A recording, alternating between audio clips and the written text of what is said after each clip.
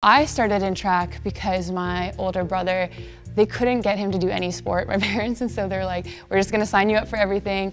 And of course, because my brother wanted to do everything, pretty much we got here from doing that, just following my brother's footsteps.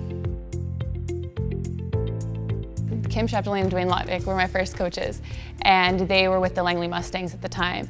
And they just had a love for the sport, which translated to me and all the other athletes that they coached. They always encouraged me to try everything. They were very good at guiding me to the opportunities that track could offer. It's really cool to look back and say, these are the milestones that I set for myself, and to say to myself that I actually had achieved those milestones, because it's rare that people say, I want to do something like the Olympics and actually fulfill that goal. The Olympics was one of those goals where I was like, I have to be okay if I don't make the Olympics as well, because that can be very realistic, and you have to be able to cope with the successes and failures as an athlete. I'm just over a year recovered from my Achilles rupture, and I don't know where to start on that, because I learned more about myself, I think, in that year than I had in like the 4 years prior.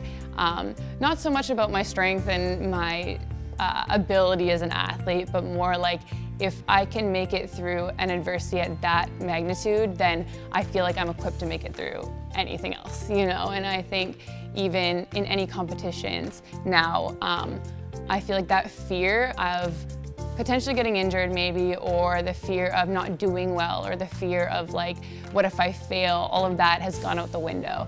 And so I think now I go into competitions being like a lot less scared of what might happen, and more enjoying the moment, more determined, more just happy to be there. Like, I get a second chance at this. Langley is where everything started for me, and so I think going back to that track and setting foot on that track, although I've completely evolved as an athlete and as a person, I feel like all those memories are going to be really beneficial for me. It's going to be a huge sense of nostalgia, like competing there, and even seeing the people that I started out with, they're still working there, they're still involved in the club, and that means that that club has such an impact on people that they want to continue with it. And so not only did I make sacrifices as an athlete, but all those people who were involved in my journey make huge sacrifices as well. And so I want everyone to come.